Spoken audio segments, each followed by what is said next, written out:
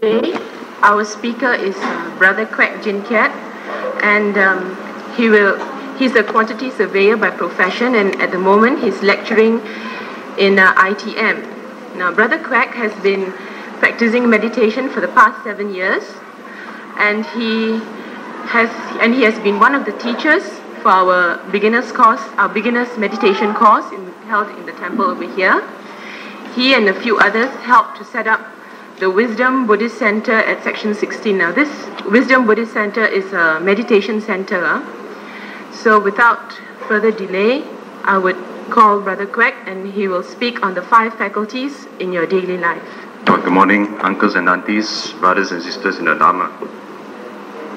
Well, just the other day I was at the jewelry shop, and this person was a proprietor, and he was telling me how bad times really are at this moment with the recession and all that.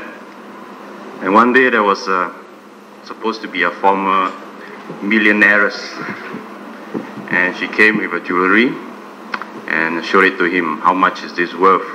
And then she started groveling and crying, saying that now I can't even afford to bring my children back from Singapore.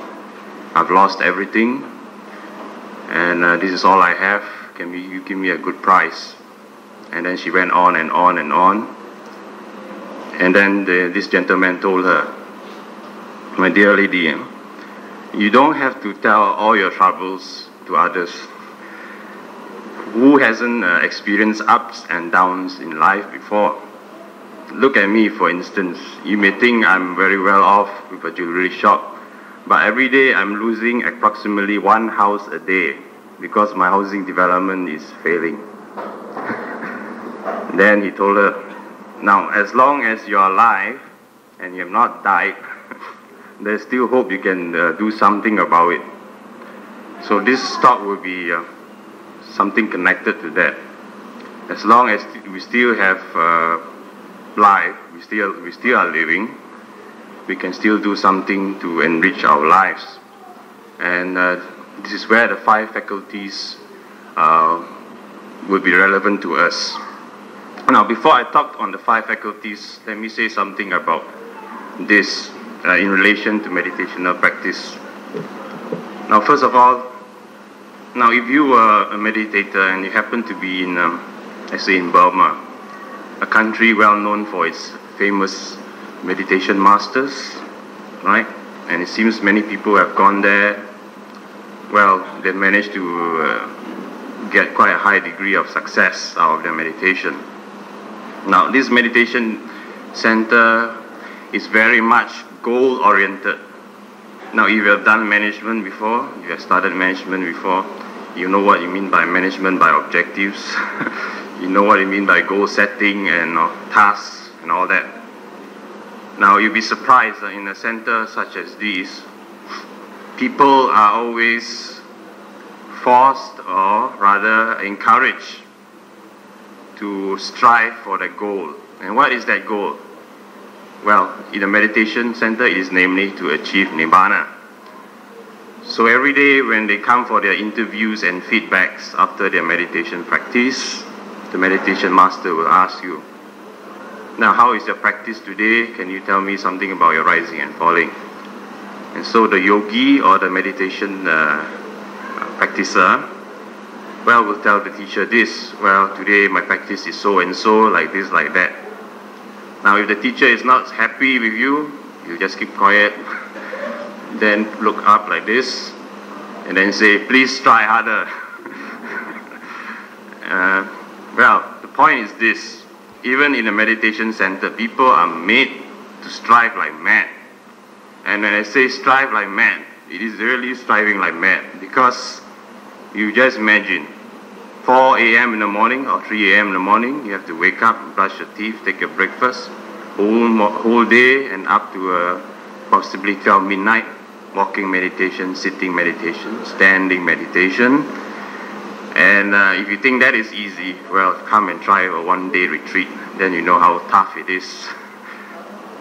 Now, having that in mind, that meditation can also be what they call a goal-oriented. most meditation teachers will always teach them something about the 5 faculties. That is to say, applying effort,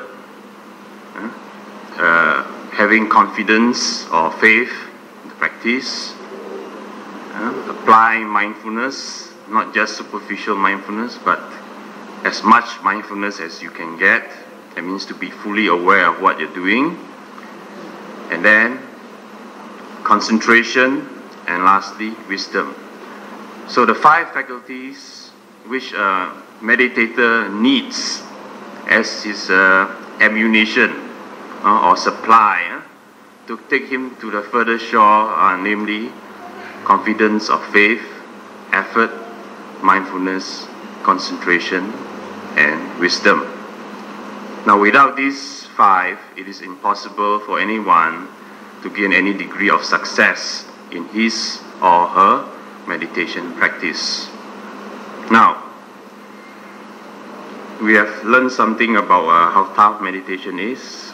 We have learned something that the 5 faculties are needed in meditation. Now let us think.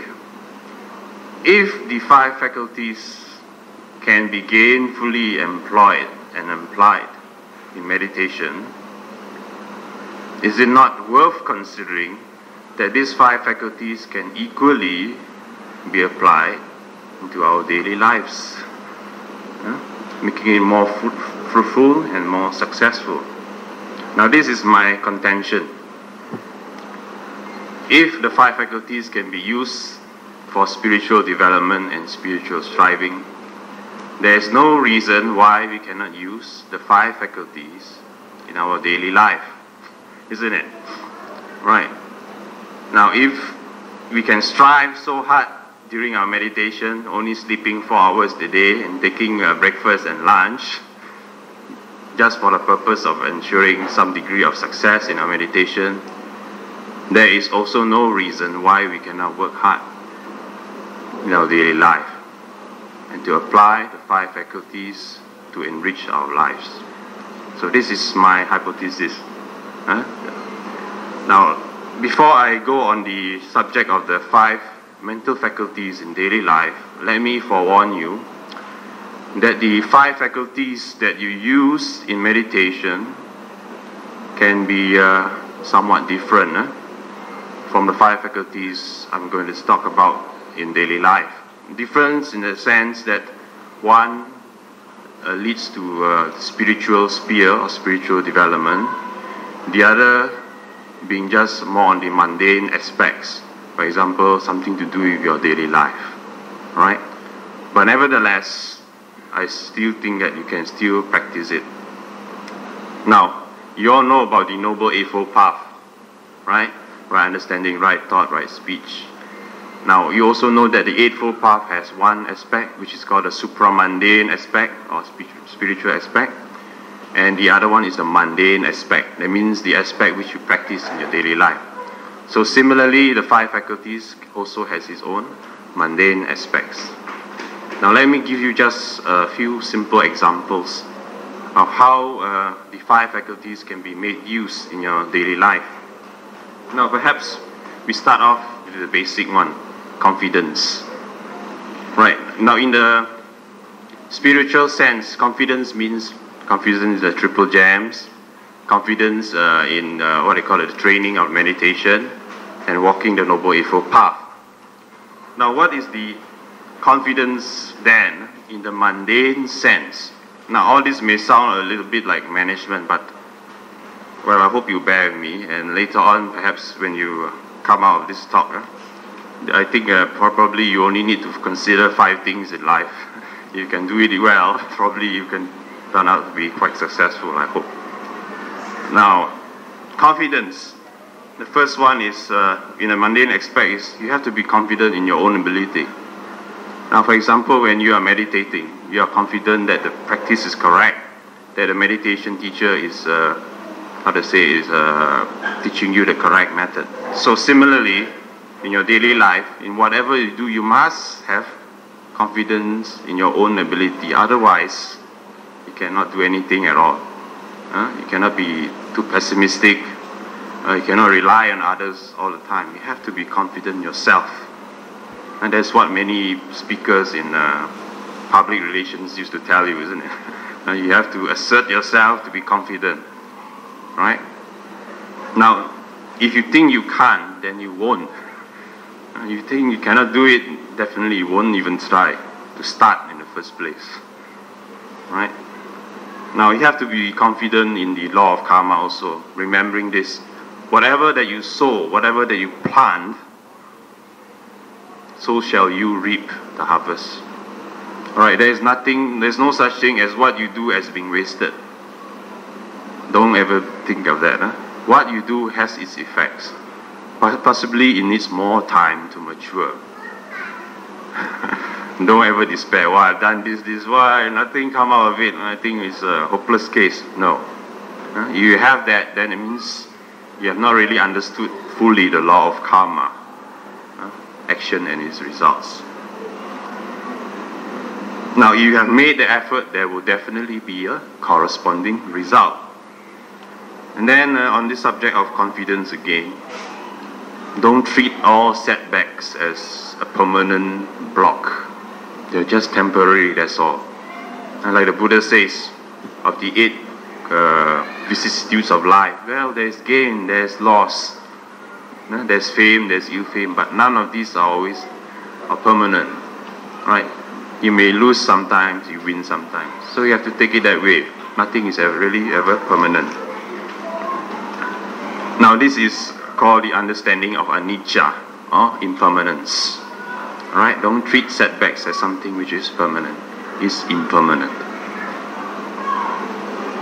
Now, how many times have I heard about self-made millionaires, how they've struggled and stumbled and fell how many dozens of times before they really made it. So there's no reason why if you, perhaps you have failed once or twice, but that doesn't mean you should stop altogether. You should still keep on trying. Right? The rule is don't give up halfway if there's still a chance or possibility of success. Now in meditation, meditation teacher will tell you this. Oh, today you're so disappointed, so frustrated. Yeah? But what happens if you're on a voyage, taking a very long journey to a distant land, far over the distant land, and you're now in the middle of the deep ocean. You're neither here nor there, but the ship is still sailing. Are you going to tell yourself, nope, I'm going to stop, and I'm going to turn back and then go back to the original place where I started from? You can't do that. Why? If you have started, if you have made the effort, follow through, see it through.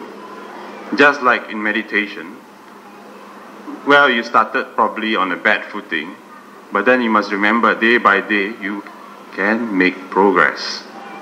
A meditator may be discouraged today, but tomorrow may be a different experience altogether. So similarly in daily life, when we talk about confidence, we should not do things halfway and give up. If you start, follow it through if there's still a chance of success. Now, however, we should not be too overconfident. Otherwise, we become daydreamers, full of imagination but no realism. We should know what is realistic, what is within our capability. Now, as they say, Rome was not built in one day, and durian trees don't fruit immediately after one day of planting. They take 5 years. So if you have made the effort today, don't expect it to fruit within a month or so. It may take a year or maybe a few years. So that's something worth thinking about, isn't it? Right?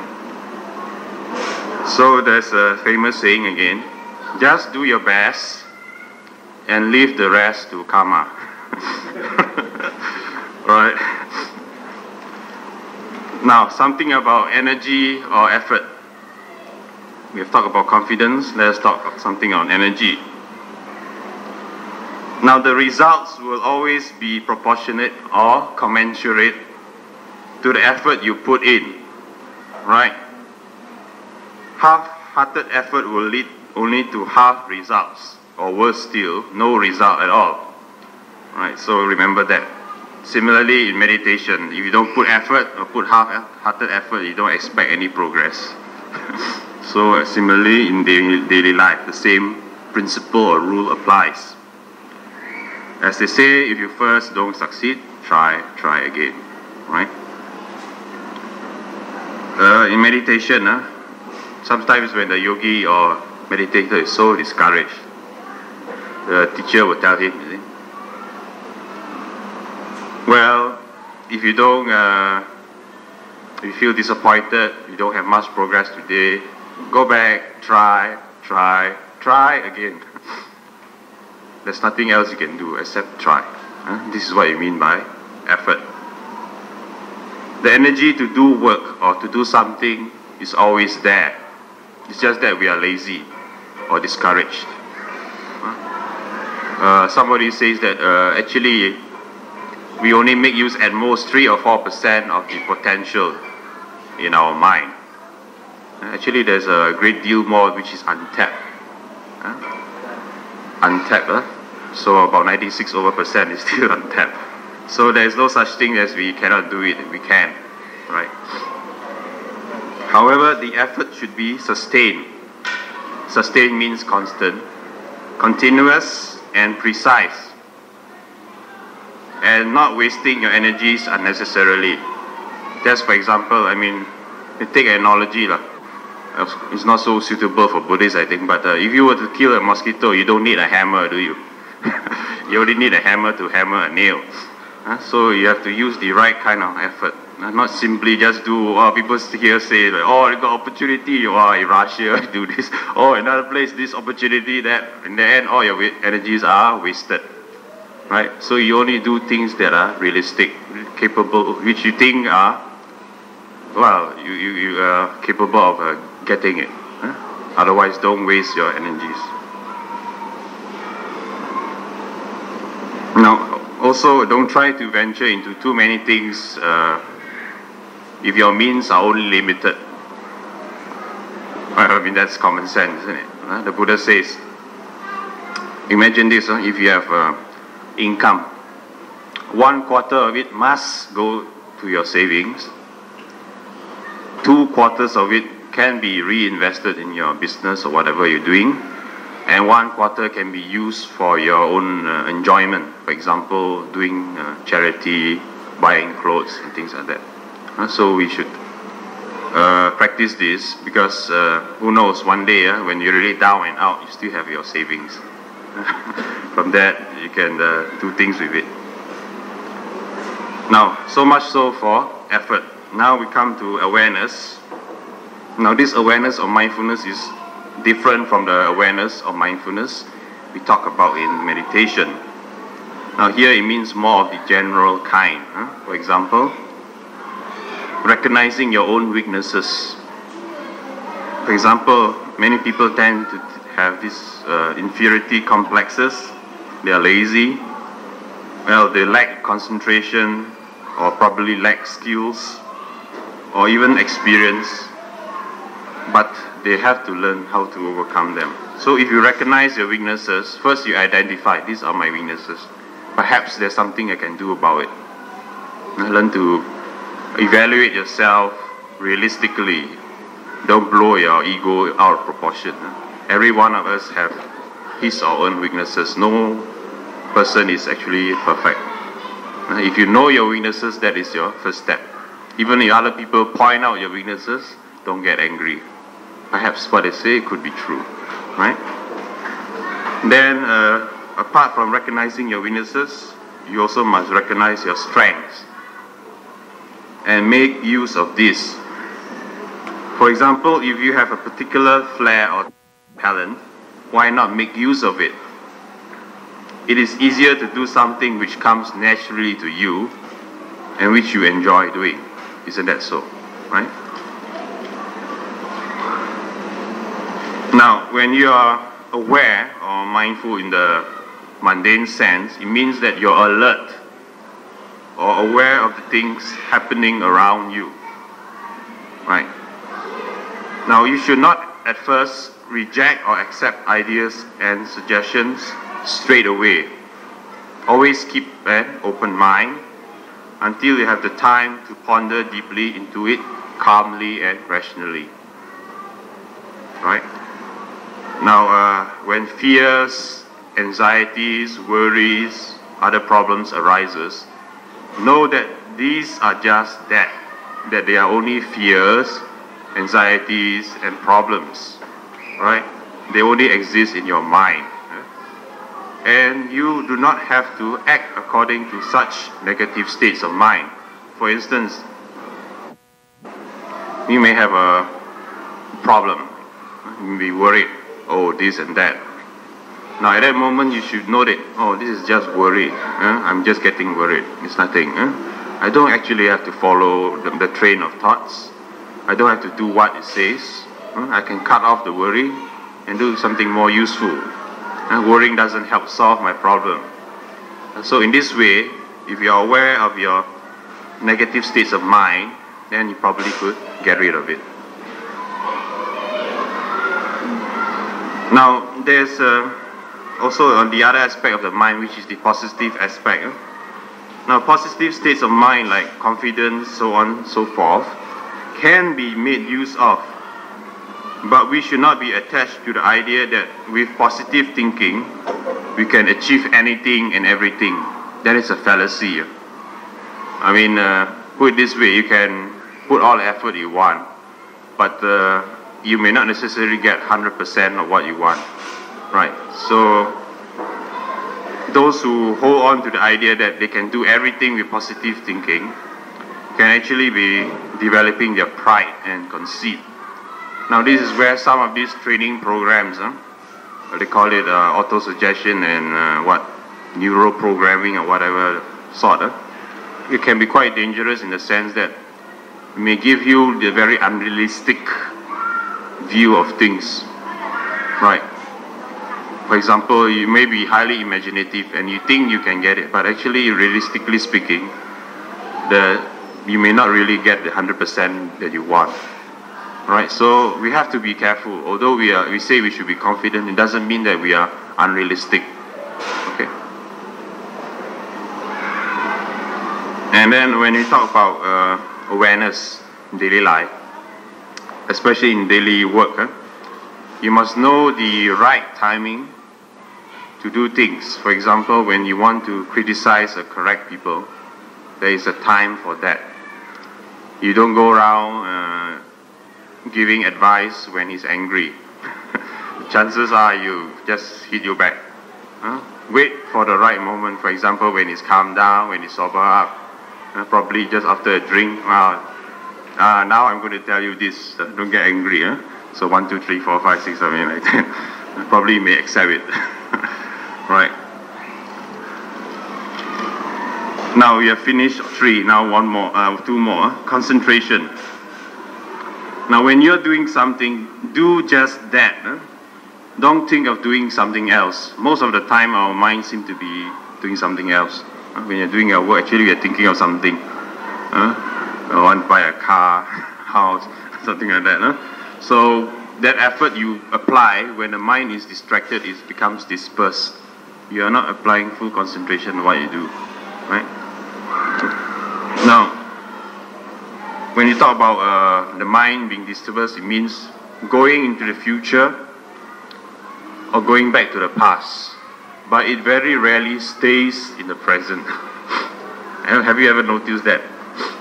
What you do, you're always thinking about what will happen next few hours or tomorrow. You have an appointment or lunch date or whatever it is. Or you may be thinking back, oh, this silly colleague of mine, we had a quarrel, this and that. But you very rarely concentrate on what you're doing at the present moment. Right. That's why you need some meditation practice to bring you to the present moment. Now there's one story told to me many years ago about told to him by another, let me see, something about Vietnamese monk. was actually practicing mindfulness or awareness. So a layman wanted to learn about what this mindfulness awareness is. So he taught him very simple. Whatever daily activities that you're doing, just concentrate at the present, at whatever you're doing. Don't think of the past, don't think of the future. So this person happens to be a married man. He went back to the house, you see. So he's thinking, what shall I do? So he saw the wife washing dishes, you see. So I asked the wife, can I help you? The wife was so surprised. This is the first time you've ever offered your help to help me to wash dishes. Okay, never mind, you can wash dishes. So he was washing dishes, concentrating on his movements, being aware of what he's doing, rubbing the soap, dipping the dish in the water, and then drying it. So he was keeping his mind at the present moment, keeping the attention at the present moment. He wasn't thinking of the past, or was he anticipating the future. It was just concentrating at the present moment.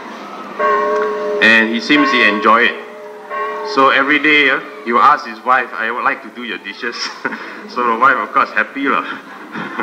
So the moral of the thing is, even if it's a very mundane thing, very stereotype of work, or recurrent, if you keep your mind at the present, don't let it run away, don't let it wander.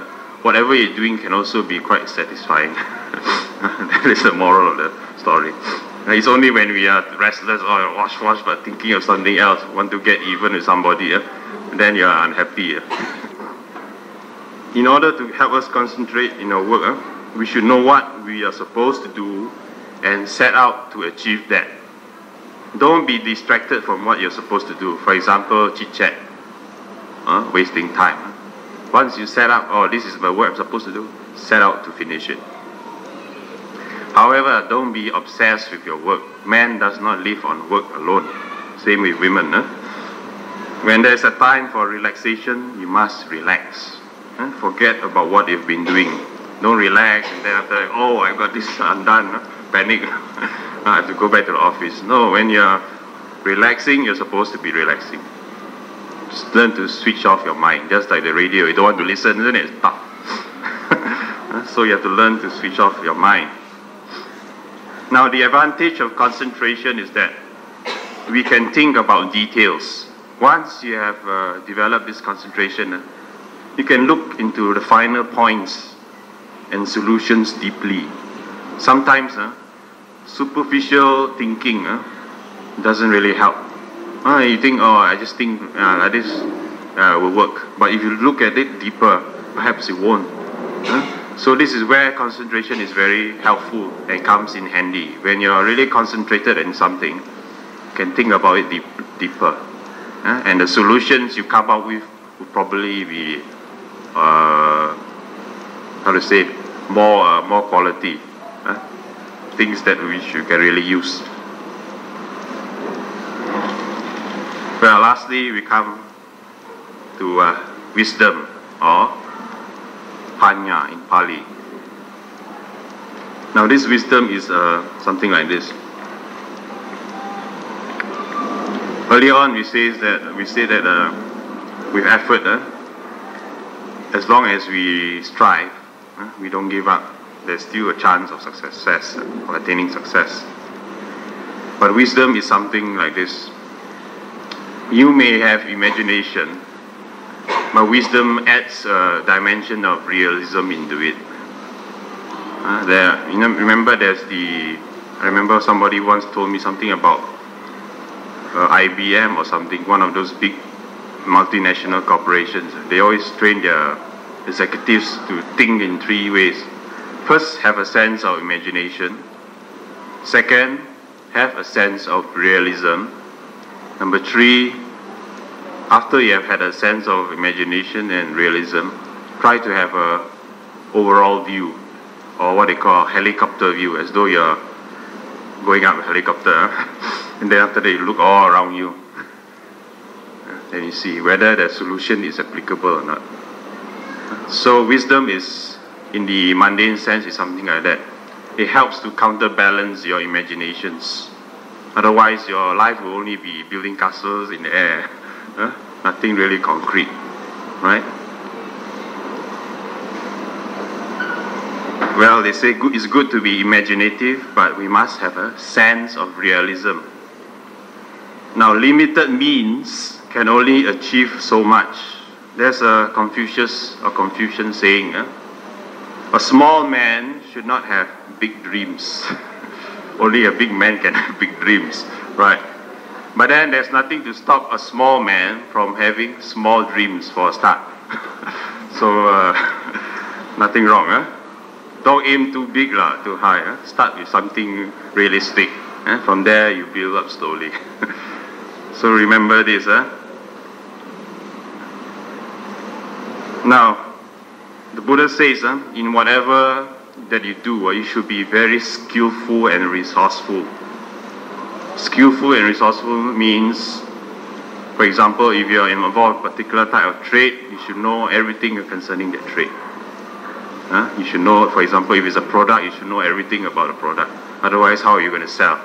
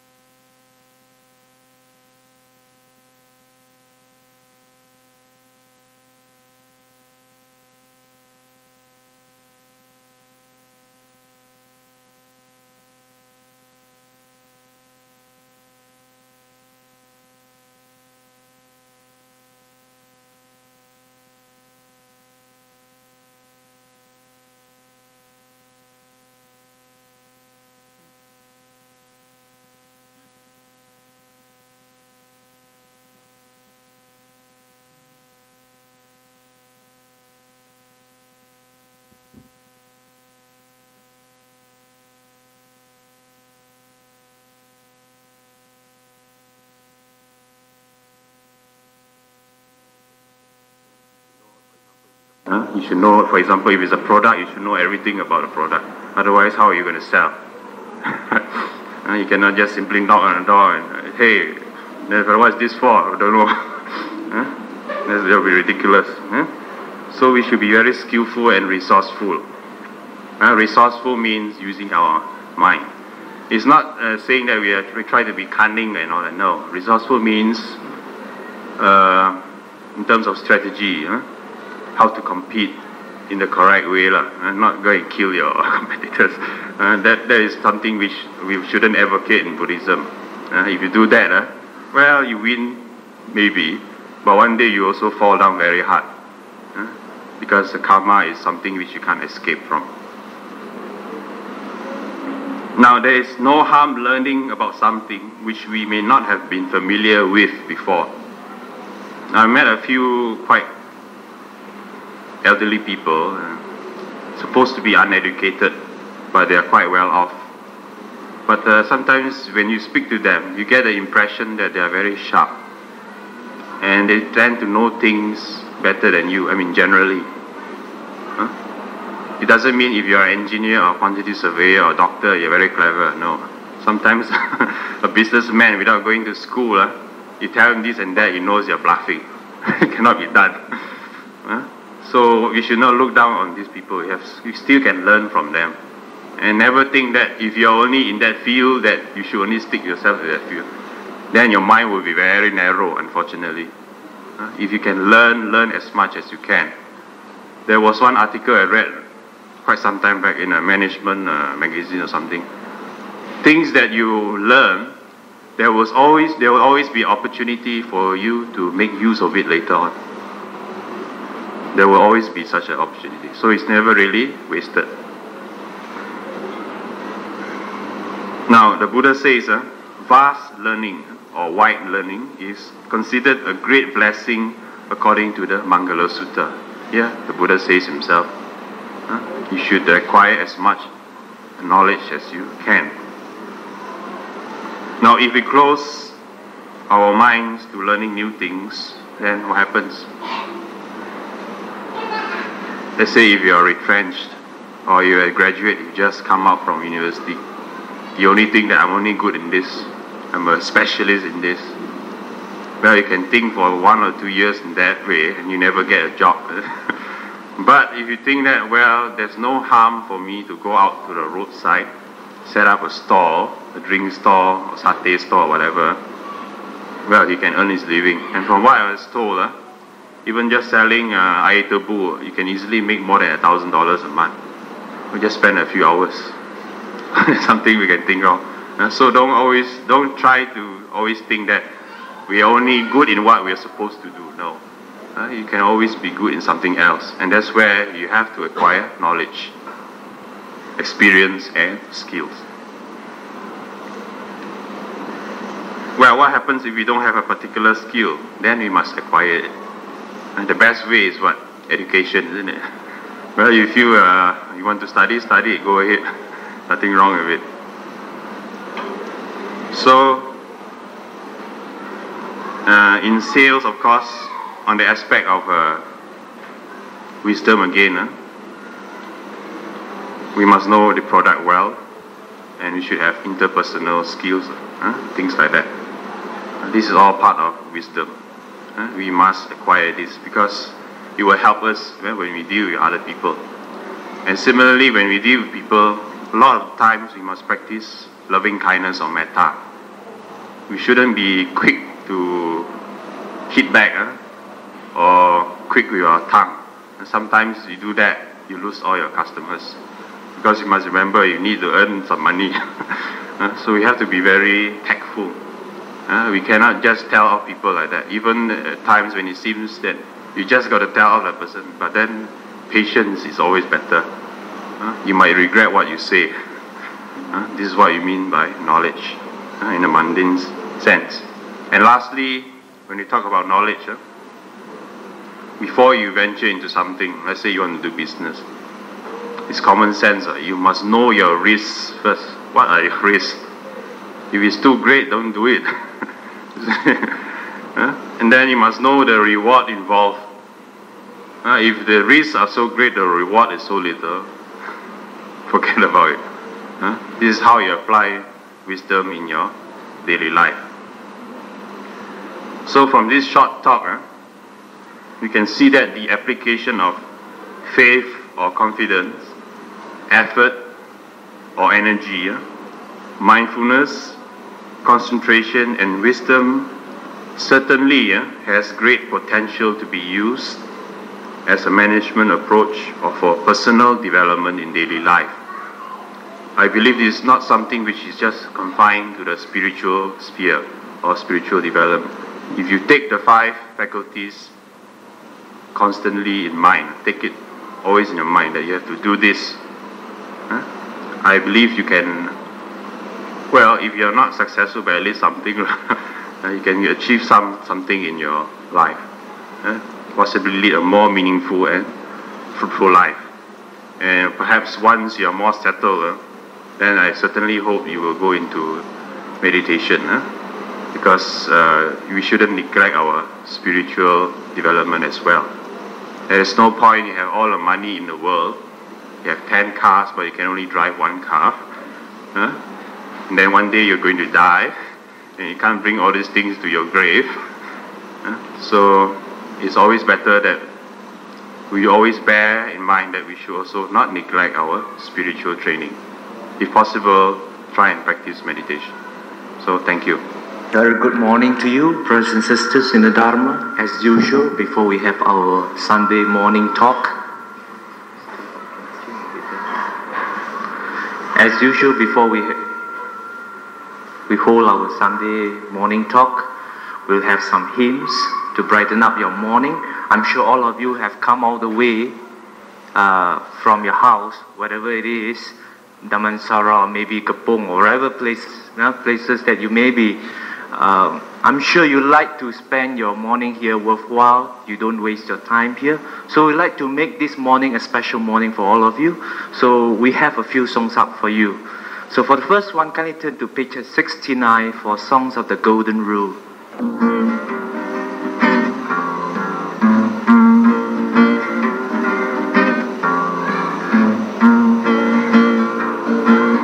Do unto others as you wish that they should do to you.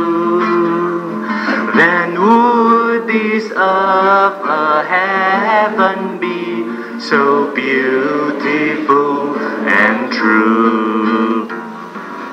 Be kind to those who are unkind. Give love to those who hate.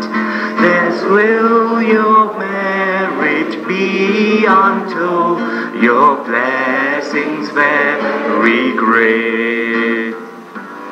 Give unto all the best you have, to all a favor do, and all those blessings in dear time will then come back to you. Do unto others as you wish that they should do to you. That would this earth a heaven be so beautiful and true.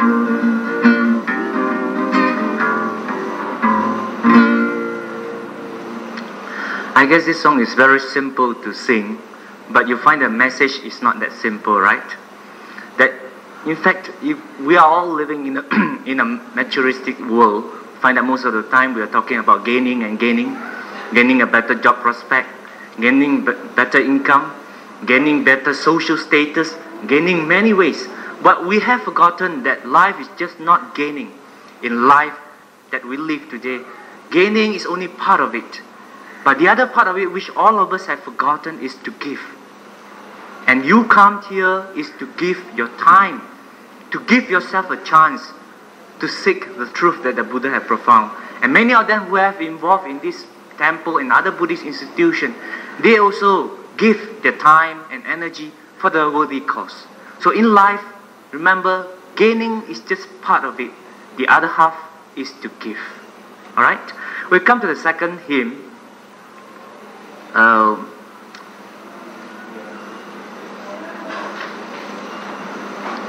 An old favorite, page 58.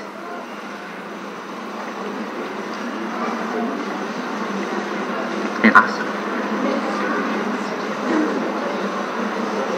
Page 58.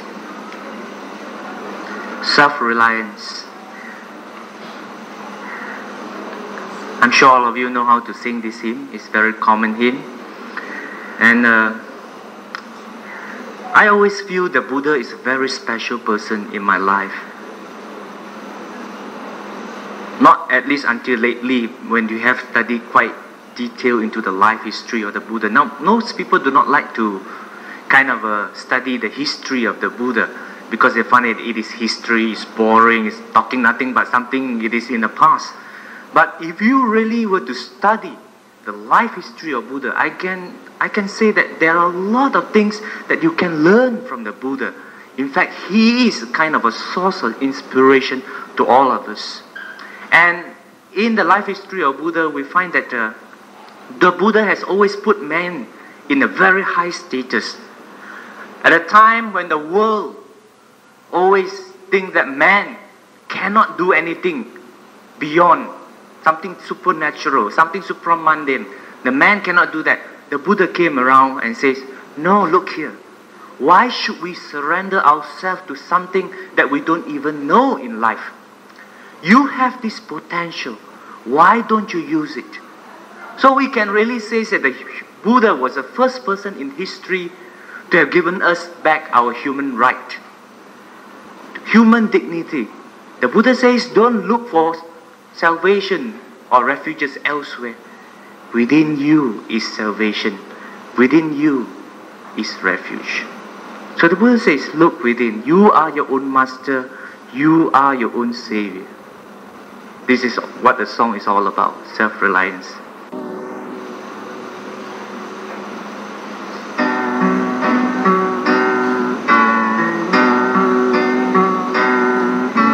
By ourselves is evil done. By ourselves we pain and endure. By ourselves we cease from wrong. By ourselves become we pure. No one saves us but ourselves. No one can and no one may. We ourselves must walk the path. Buddhas merely show the way. By ourselves is evil done. By ourselves we pain and endure. By ourselves we cease from wrong. By ourselves become we pure. No one saves us but ourselves. No one can and no one may. We ourselves must walk the path. Buddhas merely show the way.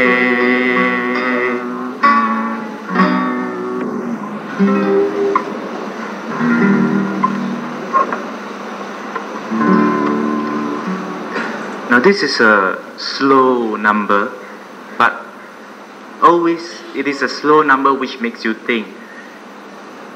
True or not?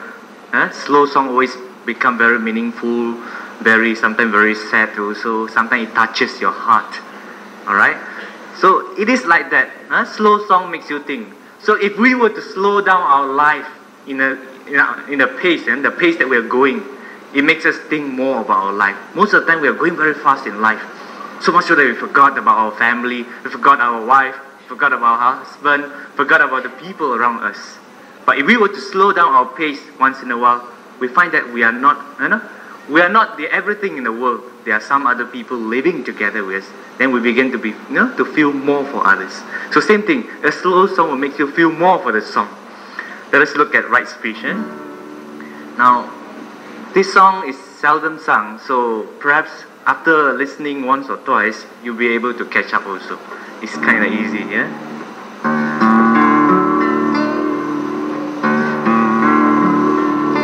Let truth upon thy lips its seals impress to guard thee from disease and false access.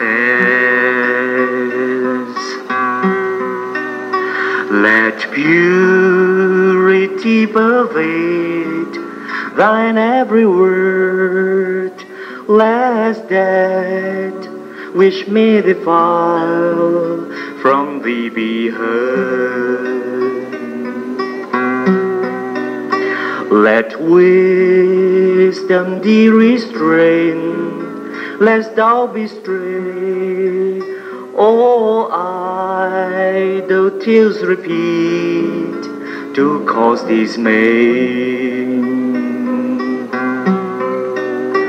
Thus let right speech reveal in every hour the Buddha life within thy guiding power. Let love unto thy voice its music lend, then shall thou glen and old and none offend, and none offend.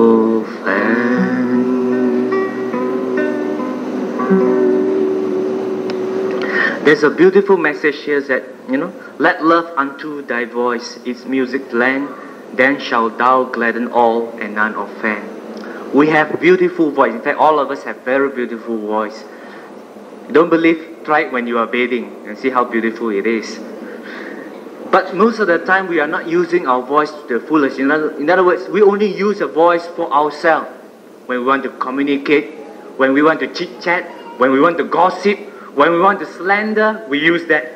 But many a time, we do not use this beautiful voice of ours for what? To gladden others, to make others happy. And I guess being a Buddhist is we must try to say something nice. If you don't have anything nice to say, keep your mouth shut. But if you want to open up your mouth, make sure it brightens up people's day. Make sure you don't shoot people down just by your words. And this is a beautiful message which the song has conveyed. Let love unto thy voice its music lend, and then thou shalt gladden all and none offend. All right, one or two more hymns before we close this session. Yes? Wheel of Life. All right. Someone wants something fast. Right. Those of you who have the new hymn book, you can find it at the back. But my hymn book doesn't have the song itself. Yes. Those of you who have the hymn book, it is found at the back. Page A. Can you see that? If you don't have, please share. In life, we don't have enough every time. So this is where we have to learn to share also.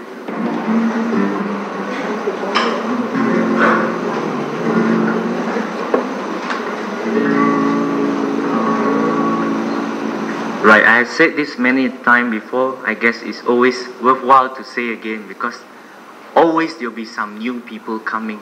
So we mustn't think of ourselves, I heard before. But we must always think that, what about those who have not heard before? Alright? Like these songs, all these songs I've been singing for thousands and thousands of times. So I can say, I have sung many times, I do not like to sing anymore.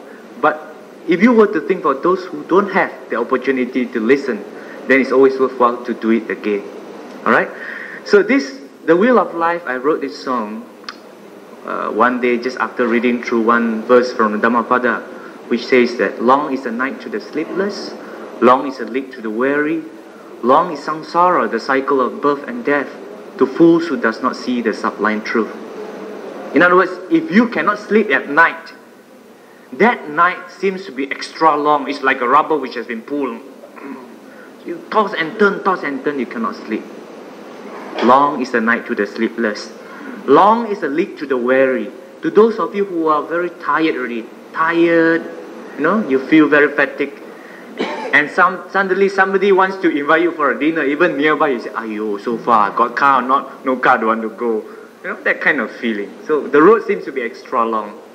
So the Buddha says, long is samsara, Ku Hai. Long is samsara. To fool who does not see the sublime truth. If you do not see the truth that the Buddha has proclaimed, you find that this samsara is extra long for you. You'll be going round and round again. That is why the chorus says, for you shall not go round and round again in this wheel of life, and you shall not go down and down again with your fruitless strife. Right, we shall sing together.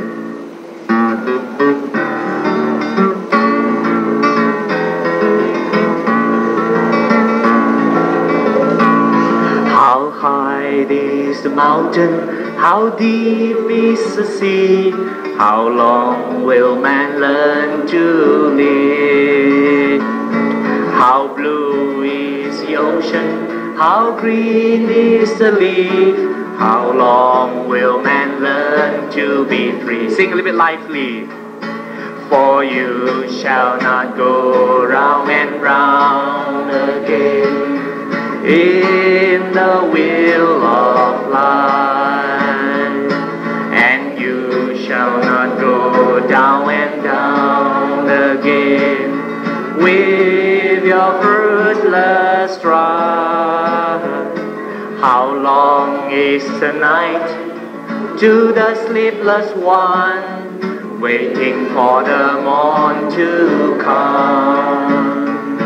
How long is the road to the weary one? Carry on the road that he comes. Oh, you shall not go round and round again in the wheel of life, and you shall not go down and down again with your fruitless run. How high is the mountain, how deep is the sea, how long will man learn to live? How blue is the ocean, how green is the leaf, how long will man learn to be free? I think we shall sing the old favorites also. Page 60.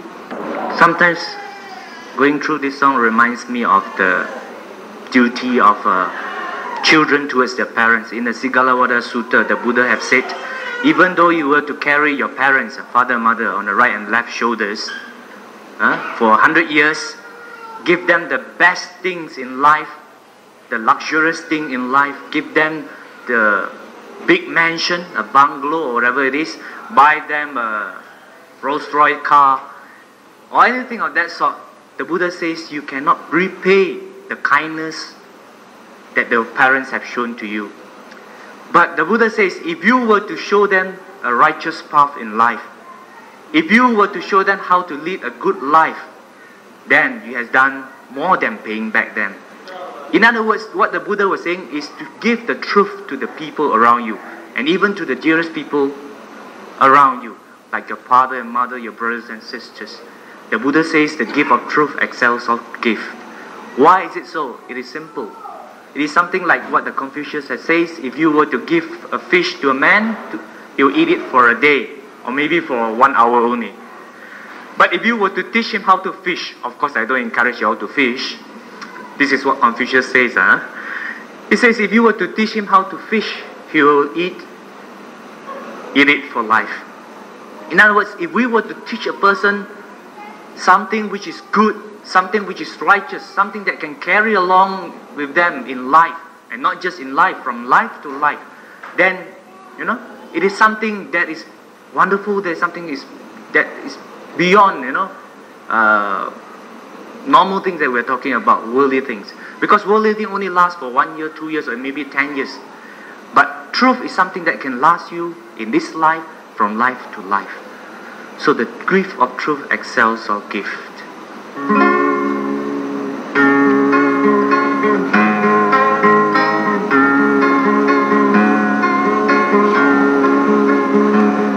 I fill my palms to worship Him and meditate through love. I place the blossoms one by one and lift my eyes above. I see samsara's mighty vast and sorrow's yearning pain. But through the Lord the Dharma's taught, I sense a pathway great. Oh, may that noble eightfold way be sent by you and me. For on this holy Wesak day, this my true gift to thee. I see samsara's mighty vast and sorrow's yearning pain. But through the Lord the Dharma's taught, I sense a pathway great. I sense a pathway great. Right, I would like to thank all of you for being very keen in participation. And this is the kind of spirit we want in the Buddhist community, a very dynamic but not passive. So I'll hand over this mic to the MC for today before we go on with the talk. Thank you for your participation. Today, our speaker is Brother Quek Keat, and he's a quantity surveyor by profession, and at the moment he's lecturing in ITM. Now, Brother Quek has been practicing meditation for the past 7 years, and he has been one of the teachers for our beginners course, our beginners meditation course held in the temple over here. He and a few others helped to set up the Wisdom Buddhist Center at Section 16. Now, this Wisdom Buddhist Center is a meditation center. So without further delay, I would call Brother Quek, and he will speak on the 5 faculties in your daily life. Good morning, uncles and aunties, brothers and sisters in the Dharma. Well, just the other day I was at the jewelry shop, and this person was a proprietor, and he was telling me how bad times really are at this moment with the recession and all that. And one day there was supposed to be a former millionaires, and she came with a jewelry and showed it to him. How much is this worth? And then she started groveling and crying, saying that now I can't even afford to bring my children back from Singapore. I've lost everything, and this is all I have. Can you give me a good price? And then she went on and on and on. And then this gentleman told her, my dear lady, you don't have to tell all your troubles to others. Who hasn't experienced ups and downs in life before? Look at me, for instance. You may think I'm very well off with a jewelry shop, but every day I'm losing approximately 1 house a day because my housing development is failing. Then he told her, now as long as you're alive and you have not died, there's still hope you can do something about it. So this talk will be something connected to that. As long as we still have life, we still are living, we can still do something to enrich our lives. And this is where the 5 faculties will be relevant to us. Now, before I talk on the 5 faculties, let me say something about this in relation to meditational practice. Now, first of all, now if you were a meditator and you happen to be in, let's say in Burma, a country well known for its famous meditation masters, right? And it seems many people have gone there. Well, they managed to get quite a high degree of success out of their meditation. Now, this meditation center is very much goal-oriented. Now, if you have done management before, you have started management before, you know what you mean by management by objectives. You know what you mean by goal setting and tasks and all that. Now, you'll be surprised that in a center such as this, people are always forced or rather encouraged to strive for that goal. And what is that goal? Well, in a meditation center, it is namely to achieve Nibbana. So every day when they come for their interviews and feedbacks after their meditation practice, the meditation master will ask you, now how is your practice today? Can you tell me something about your rising and falling? And so the yogi or the meditation practitioner, well, will tell the teacher this, well, today my practice is so and so, like this, like that. Now if the teacher is not happy with you, you just keep quiet, then look up like this, and then say, please try harder. Well, the point is this, even in a meditation center, people are made to strive like mad. And when I say strive like mad, it is really striving like mad, because you just imagine, 4 a.m. in the morning or 3 a.m. in the morning, you have to wake up, brush your teeth, take your breakfast, whole day and up to possibly 12 midnight, walking meditation, sitting meditation, standing meditation. And if you think that is easy, well, come and try a 1-day retreat, then you know how tough it is. Now, having that in mind, that meditation can also be what they call goal-oriented. Most meditation teachers will always teach them something about the 5 faculties. That is to say, applying effort, having confidence or faith in the practice, applying mindfulness, not just superficial mindfulness, but as much mindfulness as you can get. That means to be fully aware of what you're doing. And then concentration, and lastly, wisdom. So the 5 faculties which a meditator needs as his ammunition or supply to take him to the further shore are namely confidence of faith, effort, mindfulness, concentration, and wisdom. Now, without these 5, it is impossible for anyone to gain any degree of success in his or her meditation practice. Now, we have learned something about how tough meditation is. We have learned something that the 5 faculties are needed in meditation. Now, let us think. If the 5 faculties can be gainfully employed and applied in meditation, is it not worth considering that these 5 faculties can equally be applied into our daily lives, making it more fruitful and more successful? Now, this is my contention. If the 5 faculties can be used for spiritual development and spiritual striving, there is no reason why we cannot use the 5 faculties in our daily life, isn't it? Right. Now, if we can strive so hard during our meditation, only sleeping 4 hours a day and taking breakfast and lunch, just for the purpose of ensuring some degree of success in our meditation, there is also no reason why we cannot work hard in our daily life and to apply the 5 faculties to enrich our lives. So this is my hypothesis.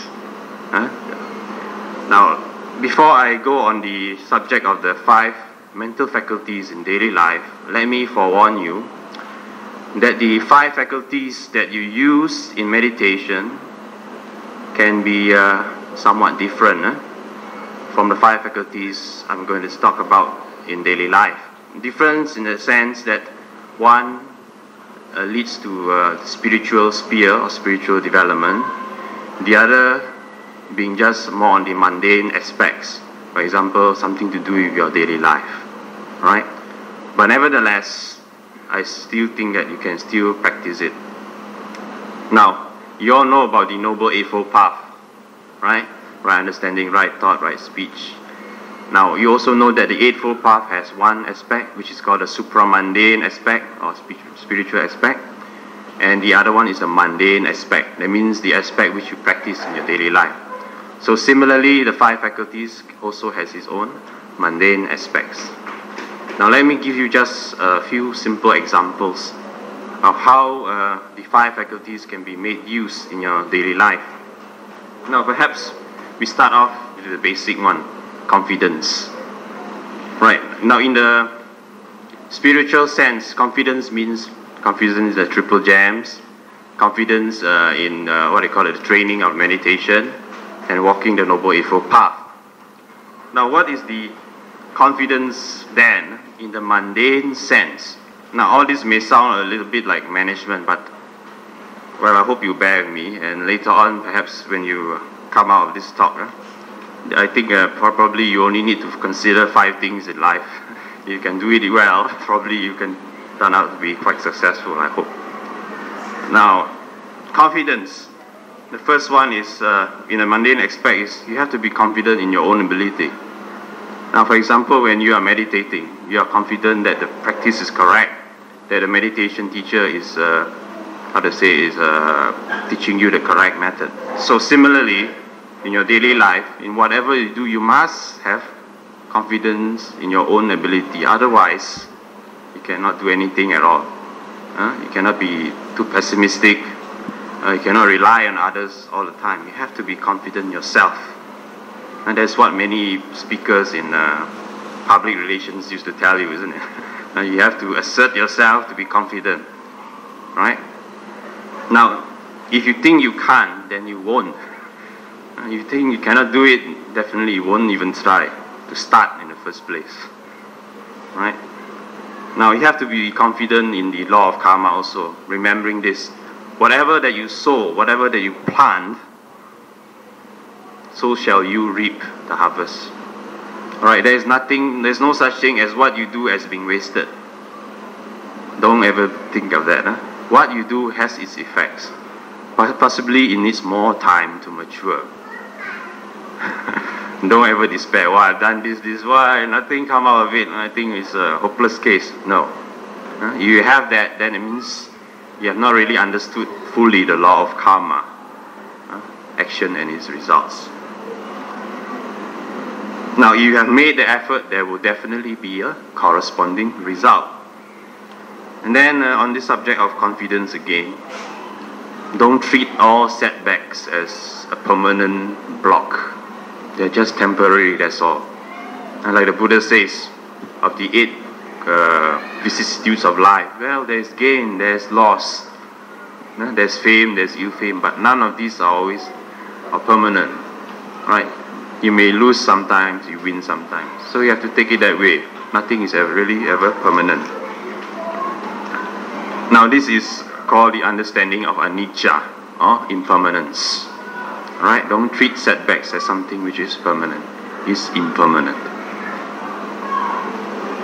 Now, how many times have I heard about self-made millionaires, how they have struggled and stumbled and fell how many dozens of times before they really made it. So there's no reason why if you, perhaps you have failed once or twice, but that doesn't mean you should stop altogether. You should still keep on trying. Right? The rule is don't give up halfway if there's still a chance or possibility of success. Now in meditation, meditation teacher will tell you this. Oh, today you're so disappointed, so frustrated. But what happens if you're on a voyage, taking a very long journey to a distant land, far over the distant land, and you're now in the middle of the deep ocean. You're neither here or there, but the ship is still sailing. Are you going to tell yourself, nope, I'm going to stop, and I'm going to turn back and then go back to the original place where I started from? You can't do that. Why? If you have started, if you have made the effort, follow through, see it through. Just like in meditation, well, you started probably on a bad footing, but then you must remember, day by day, you can make progress. A meditator may be discouraged today, but tomorrow may be a different experience altogether. So similarly in daily life, when we talk about confidence, we should not do things halfway and give up. If you start, follow it through if there's still a chance of success. Now, however, we should not be too overconfident. Otherwise, we become daydreamers, full of imagination but no realism. We should know what is realistic, what is within our capability.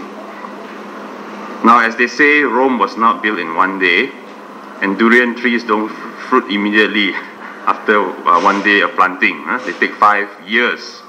So if you have made the effort today, don't expect it to fruit within a month or so. It may take a year or maybe a few years. So that's something worth thinking about, isn't it? Right? So there's a famous saying again, just do your best and leave the rest to karma. Right? Now, something about energy or effort. We have talked about confidence, let's talk something on energy. Now, the results will always be proportionate or commensurate to the effort you put in. right? Half-hearted effort will lead only to half results, or worse still, no result at all. Right, so remember that. Similarly, in meditation, if you don't put effort or put half-hearted effort, you don't expect any progress. So similarly, in daily life, the same principle or rule applies. As they say, if you first don't succeed, try again. Right? In meditation, sometimes when the yogi or meditator is so discouraged, the teacher will tell him, well, if you don't, if you feel disappointed, you don't have much progress today, go back, try again. There's nothing else you can do except try. This is what you mean by effort. The energy to do work or to do something is always there. It's just that we are lazy or discouraged. Somebody says that actually we only make use at most 3 or 4% of the potential in our mind. Actually, there's a great deal more which is untapped. So about 96% is still untapped. So there's no such thing as we cannot do it. We can, right? However, the effort should be sustained. Sustained means constant, continuous, and precise, and not wasting your energies unnecessarily. Just for example, I mean, take an analogy lah. It's not so suitable for Buddhists, I think, but if you were to kill a mosquito, you don't need a hammer, do you? You only need a hammer to hammer a nail. So you have to use the right kind of effort. Not simply just do, people here say, like, oh, you got opportunity, or in Russia, do this, or another place, this opportunity, that, in the end, all your energies are wasted. Right? So you only do things that are realistic, capable, which you think are, well, you are capable of getting it. Otherwise, don't waste your energies. Now, also, don't try to venture into too many things if your means are only limited. I mean, that's common sense, isn't it? The Buddha says, imagine this, if you have income, 1/4 of it must go to your savings, 2/4 of it can be reinvested in your business or whatever you're doing, and 1/4 can be used for your own enjoyment. For example, doing charity, buying clothes and things like that. So we should practice this, because who knows, one day when you're really down and out, you still have your savings. From that, you can do things with it. Now, so much so for effort. Now we come to awareness. Now, this awareness of mindfulness is different from the awareness of mindfulness we talk about in meditation. Now, here it means more of the general kind. For example, recognizing your own weaknesses. For example, many people tend to have these inferiority complexes. They are lazy. Well, they lack concentration, or probably lack skills, or even experience. But they have to learn how to overcome them. So if you recognize your weaknesses, first you identify, these are my weaknesses. Perhaps there's something I can do about it. Learn to evaluate yourself realistically. Don't blow your ego out of proportion. Every one of us have his or own weaknesses. No person is actually perfect. If you know your weaknesses, that is your first step. Even if other people point out your weaknesses, don't get angry. Perhaps what they say could be true, right? Then, apart from recognizing your weaknesses, you also must recognize your strengths and make use of this. For example, if you have a particular flair or talent, why not make use of it? It is easier to do something which comes naturally to you and which you enjoy doing. Isn't that so, right? Now, when you are aware or mindful in the mundane sense, it means that you're alert or aware of the things happening around you, right? Now, you should not at first reject or accept ideas and suggestions straight away. Always keep an open mind until you have the time to ponder deeply into it calmly and rationally. Right? Now, when fears, anxieties, worries, other problems arises, know that these are just that they are only fears, anxieties, and problems. Right? They only exist in your mind. And you do not have to act according to such negative states of mind.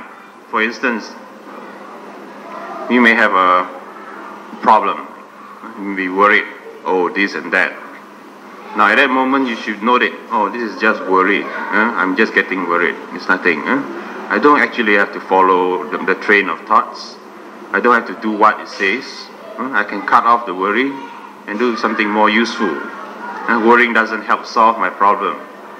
So in this way, if you are aware of your negative states of mind, then you probably could get rid of it. Now, there's also on the other aspect of the mind, which is the positive aspect. Now, positive states of mind like confidence, so on, so forth, can be made use of. But we should not be attached to the idea that with positive thinking, we can achieve anything and everything. That is a fallacy. I mean, put it this way, you can put all the effort you want, but you may not necessarily get 100% of what you want. Right? So, those who hold on to the idea that they can do everything with positive thinking can actually be developing their pride and conceit. Now this is where some of these training programs, they call it auto-suggestion and neuro-programming or whatever sort, it can be quite dangerous in the sense that it may give you the very unrealistic view of things. Right? For example, you may be highly imaginative and you think you can get it, but actually, realistically speaking, you may not really get the 100% that you want. Right, so we have to be careful. Although we say we should be confident, it doesn't mean that we are unrealistic. Okay. And then when we talk about awareness in daily life, especially in daily work, you must know the right timing to do things. For example, when you want to criticize or correct people, there is a time for that. You don't go around giving advice when he's angry. Chances are you just hit you back. Wait for the right moment. For example, when he's calmed down, when he's sober up, probably just after a drink. Now I'm going to tell you this. Don't get angry. So 1, 2, 3, 4, 5, 6, 7, 8, 9, 10. Probably may accept it. Right. Now we have finished 3. Now 2 more. Concentration. Now when you're doing something, do just that. Don't think of doing something else. Most of the time our minds seem to be doing something else. When you're doing your work, actually you're thinking of something. I want to buy a car, house, something like that. So that effort you apply when the mind is distracted, it becomes dispersed. You are not applying full concentration on what you do. Right? Now, when you talk about the mind being dispersed, it means going into the future or going back to the past. But it very rarely stays in the present. Have you ever noticed that? What you do, you're always thinking about what will happen the next few hours or tomorrow. You have an appointment or lunch date or whatever it is. Or you may be thinking back, oh, this silly colleague of mine, we had a quarrel, this and that. But you very rarely concentrate on what you're doing at the present moment. Right. That's why you need some meditation practice to bring you to the present moment. Now there's one story told to me many years ago about told to him by another, let me see, something about Vietnamese monk. Was actually practicing mindfulness or awareness. So a layman wanted to learn about what this mindfulness awareness is. So he taught him, very simple. In whatever daily activities that you're doing, just concentrate at the present, at whatever you're doing. Don't think of the past, don't think of the future. So this person happens to be a married man. He went back to the house, you see. So he's thinking, what shall I do? So he saw the wife washing dishes, you see. So I asked the wife, can I help you? The wife was so surprised. This is the first time you've ever offered your help to help me to wash dishes. Okay, never mind, you can wash dishes. So he was washing dishes, concentrating on his movements, being aware of what he's doing, rubbing the soap, dipping the dish in the water, and then drying it. So he was keeping his mind at the present moment, keeping the attention at the present moment. He wasn't thinking of the past, or was he anticipating the future. He was just concentrating at the present moment. And he seems he enjoyed it. So every day he will ask his wife, I would like to do your dishes. So the wife, of course, happy. So the moral of the thing is, even if it's a very mundane thing, very stereotype of work, or recurrent, if you keep your mind at the present, don't let it run away, don't let it wander. Whatever you're doing can also be quite satisfying. That is the moral of the story. It's only when we are restless or wash, but thinking of something else, want to get even with somebody, and then you are unhappy. In order to help us concentrate in our work, we should know what we are supposed to do and set out to achieve that. Don't be distracted from what you're supposed to do. For example, chit-chat, wasting time. Once you set up, oh, this is my work I'm supposed to do, set out to finish it. However, don't be obsessed with your work. Man does not live on work alone. Same with women. When there's a time for relaxation, you must relax. Forget about what you've been doing. Don't relax and then after, oh, I got this undone, panic. I have to go back to the office. No, when you're relaxing, you're supposed to be relaxing. Just learn to switch off your mind, just like the radio. You don't want to listen, then it stops. So you have to learn to switch off your mind. Now, the advantage of concentration is that we can think about details. Once you have developed this concentration, you can look into the finer points and solutions deeply. Sometimes, superficial thinking doesn't really help. You think, oh, I just think like this will work. But if you look at it deeper, perhaps it won't. So this is where concentration is very helpful and comes in handy. When you're really concentrated in something, you can think about it deeper. And the solutions you come up with will probably be, more quality.